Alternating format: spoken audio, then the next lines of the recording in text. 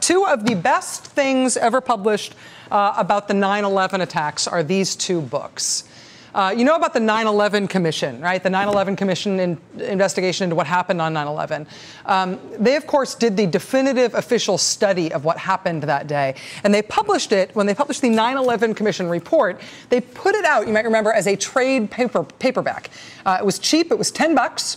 And they took care to write it in a narrative style so it would be kind of read like a novel. Essentially, they wanted it to be super accessible, and it was a bestseller when they released it this way. They did not want this to be one of those typical blue ribbon, put it on a shelf and nobody ever reads it reports.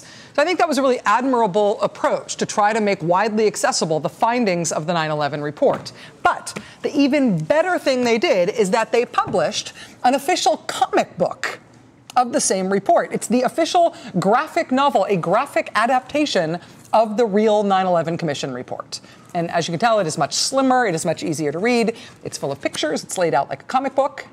And although it contains the same information as this big book, it's laid out in a way that can be even more accessible to people who might not like the idea of digging through something like this, however accessible they made it. You can still buy the graphic adaptation of the 9/11 Commission report. I highly recommend it, whether or not you're interested in the 9/11 Commission or whether you just like graphic novels. So that's one. My second entrant, though, in my fake book club of Rachel's most recommended books about 9/11 is this one. This was actually put out by Popular Mechanics, the magazine that you always read when you're at the airport, even if you don't want people to see you reading it. Popular Mechanics wrote this book not about the 9/11 attacks overall or their larger meaning. It's not like a holistic take on what happened in the attacks that day, the way that the 9/11 Commission was. This was written specifically to take on the claims of the people who said that 9/11 didn't really happen, or that 9/11 was an inside job, that 9/11 was not actually an attack on our country, but was rather a hoax perpetrated by our government in order to enslave us or something. The geeks and engineers at Popular Mechanics went through the conspiratorial 9/11 was an inside job arguments. They went through them piece by piece as geeks, showing that, yeah, those were not missiles attached to that supposedly civilian plane. That's actually just what the bottom of that kind of plane looks like. They went through all the conspiracies about the supposedly planned explosions that took down all those buildings, taking those theories apart with the help of, for example, seismographs from Columbia University. They just go through it point by point, refuting the conspiracy theories about 9/11, debunking 9/11 myths, why conspiracy theories cannot stand up to the facts. Popular Mechanics did it as a series in their magazine, and then they did it as this cheap book. You can still get it. It's very good. But of course, it didn't work. The 9/11 conspiracies have stood up to the facts disproving them. The 9/11 conspiracies have not gone away because they are too ideologically and, I think, emotionally satisfying to the people who espouse them. They're too satisfying to let the fact that they have been thoroughly refuted get in the way of continuing to enjoy the way that conspiracy makes you feel. The people who foment conspiracy theories like the 9/11 truther stuff. These same folks have also been selling the idea that the mass shootings in Aurora, Colorado, and at the Sandy Hook Elementary School in Newtown, Connecticut, they've been fomenting the conspiracy theories that those things didn't actually happen.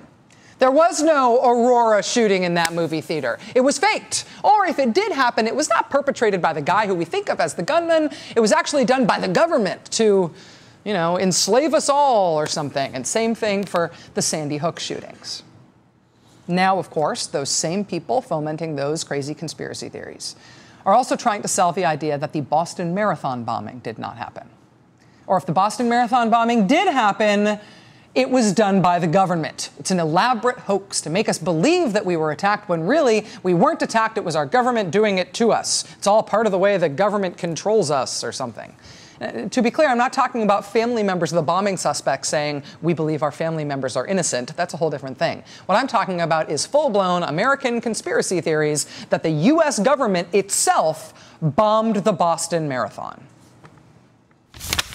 Have you take any questions? Oh, sir, why were loudspeakers telling people in the audience to be calm moments before the bomb went off? Is this another false flag stage attack to take our civil liberties and promote homeland security by sticking their hands down on the camps on the streets? No. Next question. Why was people being told prior? 9:30 tomorrow morning will be the next brief. Why were people being told prior to the bombs going off to stay calm? That's false flag, gentlemen. Mr. no more TSA on the street to rob our civil liberties. We know your whole manifesto. False flags. That was day one of the Boston Marathon bombings. The very first question put to law enforcement and government officials when they held their press conference to explain to people what was going on, the very first question was somebody alleging that the government had bombed the marathon. It was a false flag attack. And it was not just that one time that happened. This kept happening at the press briefings. Why are you denying that there was bomb drills Monday morning? We got photographs on Infowars.com, folks. Next question, please. Next question, please. Yes. Yes. Yes. Yes. Why are you denying there was bomb drills? The conspiracy theorists claiming that there was not really a Boston bombing, that it was the government blowing us up on purpose so that they can enslave us or whatever. This is not a freelance thing. These guys are mostly associated with a popular conspiracy theory talk show called InfoWars. The host of the show is a man named Alex Jones. Yesterday afternoon, Matt Drudge, who's the purveyor of the most influential conservative website in the country, the Drudge Report, yesterday afternoon, Matt Drudge tweeted this. He tweeted, "I've privately told friends that this will be the year of Alex Jones. One hell of a broadcast in such a homogenized media." Again, this is from the most influential figure in conservative media who is not named Roger Ailes at Fox News Channel. And this is the guy he's now endorsing, saying it's this guy's year. The government lies out of hand. You're saying, well, then why do you believe in the moon landing? Because I have sources inside NASA. They put on some fake stuff for you. See, there was a lie.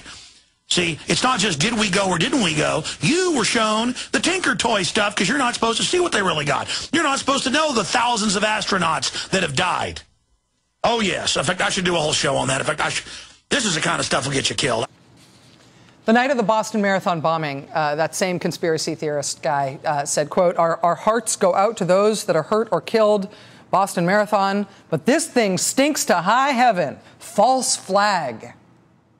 And by false flag, he means a cloak and dagger, super extra, double top secret black ops operation that the government carries out in such a way as to make it look like the operation was done by somebody else. He means the U.S. government bombed Boston. So our own government could make it look like we were under attack by somebody else so they could use it to their advantage somehow. That's false flag. That's what he's saying happened in Boston. He thinks that happens everywhere. He thinks that about everything. You saw them stage Fast and Furious. Folks, they staged Aurora. They staged Sandy Hook. The evidence is just overwhelming. He also thinks the evidence is overwhelming that the government staged the Oklahoma City bombing, that the government staged the Space Shuttle Columbia disaster. He also says the evidence is overwhelming that President Obama is now personally the global head of al-Qaeda. See, folks, the evidence is just overwhelming. Do I have to spell it out for you? Are you blind?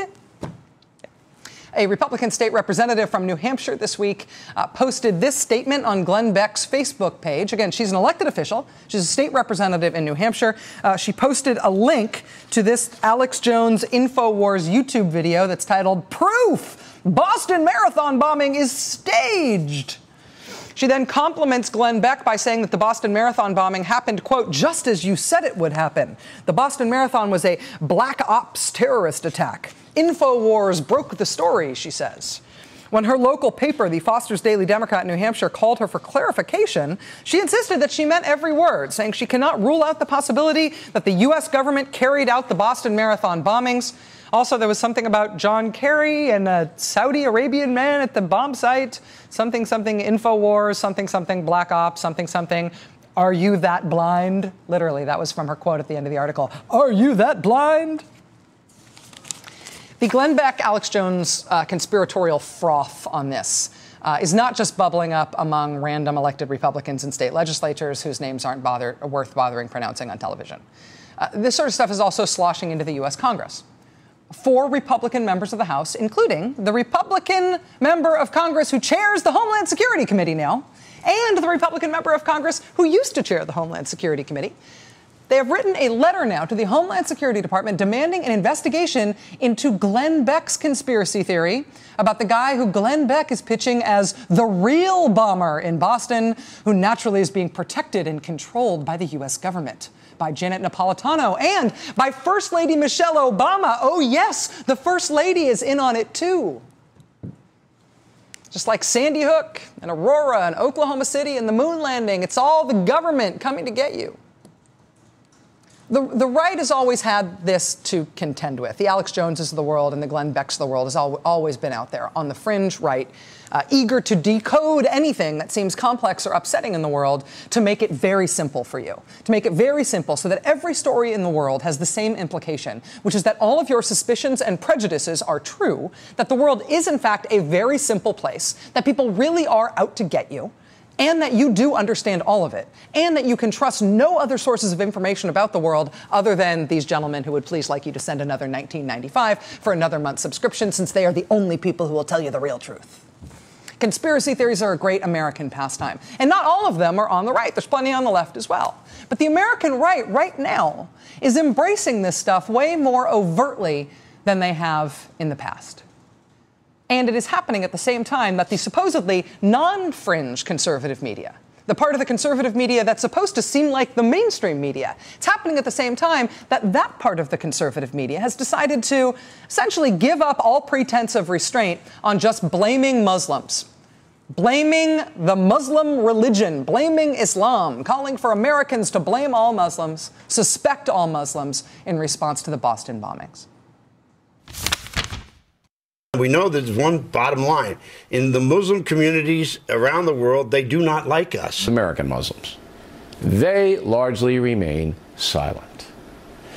This is a situation we all face in America. The jihad is real. Radical Muslims are killing innocent people and threatening the world. You know, we bring these people in, even though they're radical Muslims. We have to figure they don't much like us. We bring them in. Let me just say this about the access that Muslims have in this country, whether they're American Muslims or whether they're here on a student visa. It is enormous, the access that they have, and it is virtually all radical. Senator, very quickly, there are some who are getting very leery of all the Muslim students in America. What other theology in this world justifies murdering innocent people? The answer is only radical Islam allows terror murder. That's the truth. He's also very dangerous. He's kind of been like the Muslim apologist in Congress for a long time. He swore, he raised his right hand and took the oath of office on the Quran. If you remember in 2007, Keith Ellison did. I think it's time for profiling, though, don't you, Ange? I think it's time for profiling because I do. Talking about a Muslim member of Congress there, Keith Ellison, he just saw last hour on Chris Hayes' show. The right is taking the gloves off after the Boston bombing. The most influential conservative media online is full-on embracing the conspiracy theorists who say it was the government who attacked. It was the government who staged the Boston bombing as a false flag attack. On the televised conservative media, it is a full-on religious war now. The problem is Muslims. The solution is an American war on Muslims. These forces have always existed on the right. And they are now, though, as mainstream as they have ever been. Where are the countervailing forces on the right, if there are any? And where does this all end?